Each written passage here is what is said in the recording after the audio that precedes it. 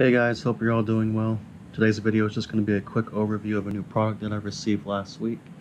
This is a ZWO camera, ASI294MC Pro.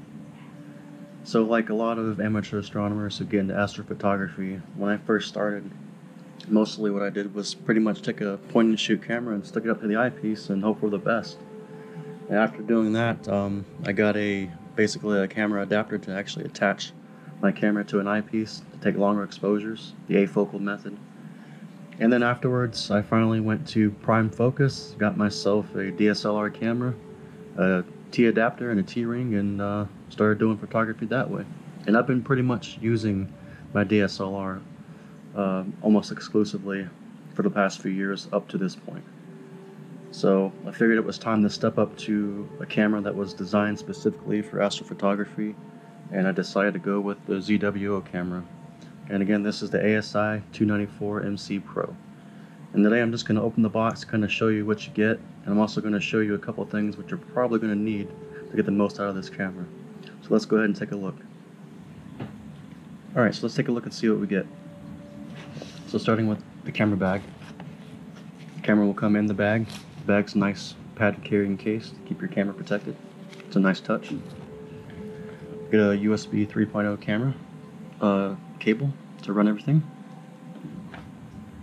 It's also going to come with a few spacers, in this case a 21mm and a 16.5mm, and that's to help achieve the 55mm back focus that you need for the camera. There's also an 11mm adapter that's already pre-installed on the camera itself. Also come with a few plastic or Delrin spacers to help achieve back focus if you're running a different setup. M42 to M48 adapter. An 1.25" nose piece adapter with a cap. And then we also have a couple of short USB 2.0 cables. So let's take a look at the camera itself. Alright, so looking at the camera, get a protective cap. So this is the 11mm ring I was talking about that comes pre-installed. And then here, between this ring and the filter that I have installed, is a T2 to 1.25" adapter. This threads in, and you can actually thread on a 1.25" filter right to the camera body, which is good. I'm going to go over that in just a second. Then looking at the back side of the camera, we have a USB 3.0 input here. We have a couple of USB 2.0 outputs that's useful for running camera accessories. Let's say if you've got a electronic filter wheel, or maybe an electronic focuser, you can plug those in and power those through here. Then there's an input for the cooler, and we have the cooling fan itself. You can see on the sides here we have the fins to help dissipate heat from the camera. And it's made out of aluminum. It's pretty lightweight, but very well built. And that's pretty much it for the camera itself. Now, the chip on this is a 4/3 format. I believe the resolution is 4144 by 2822. And I believe the pixel size is 4.63 micrometers.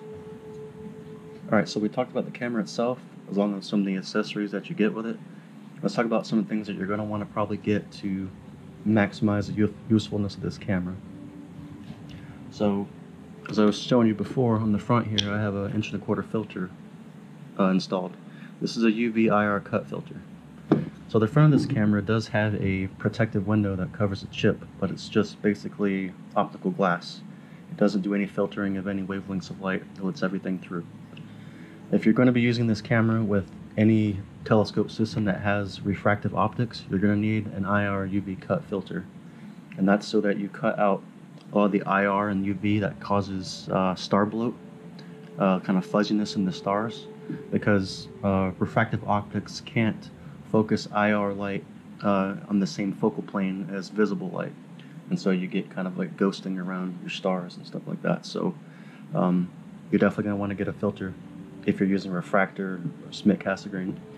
If you're using a reflective system such as Newtonian or a classical Cassegrain, you probably won't need to have one, but it's still probably a good idea to get one anyway, just because it will help reduce any odd colors that you may get using this without an IR UV cut filter.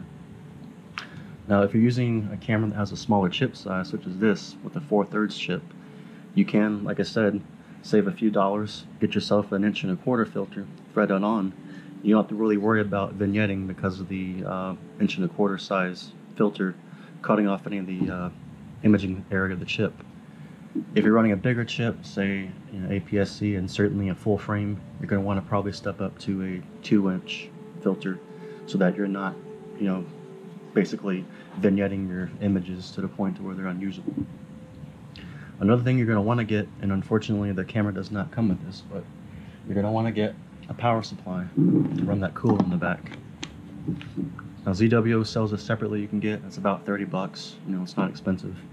But any power supply that's 12 volts and rated for 3 amps will work. This one is rated for 5 amps, and it's just fine. And it needs to be a center positive connector. So that's pretty much it for this overview. I have gotten the camera outside to use it once and had a few hours to work with it. And in this video, you're going to see some images that I've taken with it. Full review will be coming up later once I get enough time under the belt with this camera. So, but right now I'm happy to have it. What I'm seeing so far is definitely awesome. Very excited about this camera. But that's pretty much it, and I'll let you guys know how it goes later on. And take care of yourselves out there, and I'll see you in the next one.